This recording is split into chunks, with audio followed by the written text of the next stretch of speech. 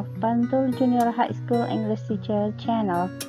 Now we would like to discuss about the definition, kinds, and usage of adverbs. Sebetulnya kita sering menggunakan adverb, namun kita terkadang tidak tahu jenis adverb apa yang kita gunakan. So let's check it out.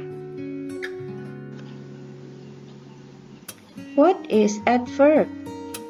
Adverb is a part of speech that has function of describing verb, adjective, or even other adverbs.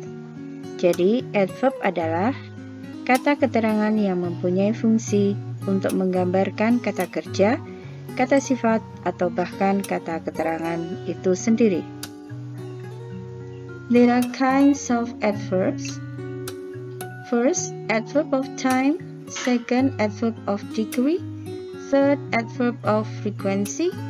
Fourth, adverb of place and direction.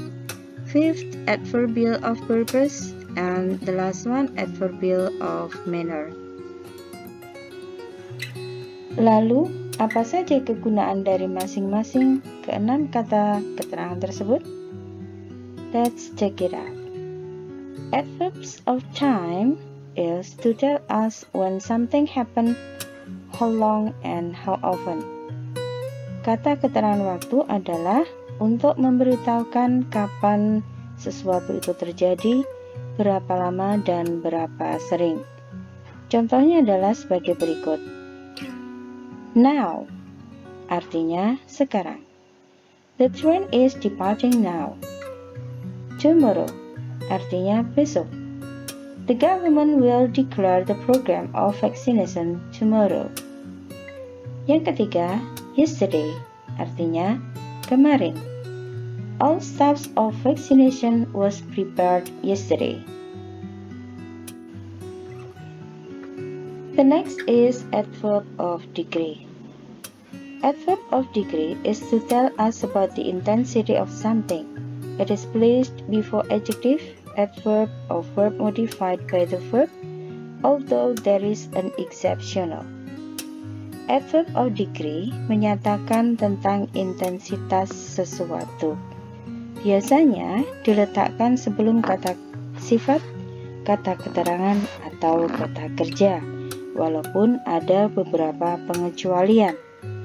Contohnya adalah sebagai berikut, yaitu kata too, yang berarti terlalu. The water in the pipe flows too slow. Air di dalam pipa mengalir terlalu lambat. Yang kedua, enough atau cukup. The response of vaccination giving is good enough.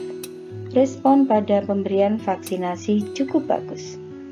Yang ketiga adalah very atau sangat. The program of donation is very interesting.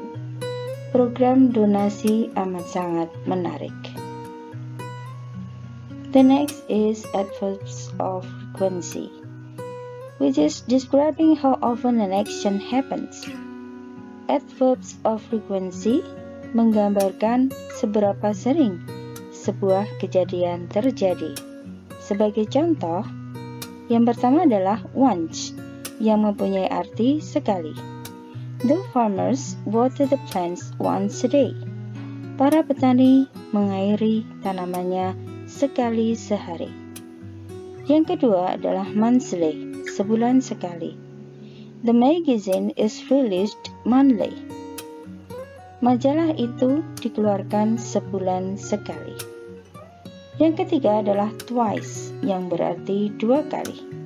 The patient should take the pills twice a day. Pasien tersebut harus minum pil 2 kali sehari. The next is adverbial of purpose, which is to show a reason of something done. Adverbial of purpose untuk menunjukkan sesuatu itu terjadi, sesuatu. And the last is about adverbial of manner, which is to tell how something happens or happened. Yang terakhir adalah tentang adverbial of manner, yaitu yang memberitahukan bagaimana sesuatu itu terjadi. The last one is adverbial of manner, which is to tell how something happens or happened. Yang terakhir adalah adverbial of manner, yang memberitahukan bagaimana sesuatu itu terjadi. Sebagai contoh, nomor 1, kata well, yang artinya dengan baik. The plants grow well. Tumbuhan itu tumbuh dengan baik.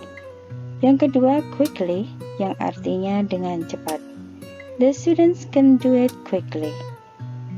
Para siswa bisa melakukannya dengan cepat. Yang ketiga, softly, yang berarti dengan lembut. The florist picks the flowers softly. Well, students, that's all for today. It's all about adverbial. And thanks for your attention. Have a nice day. See you. Bye.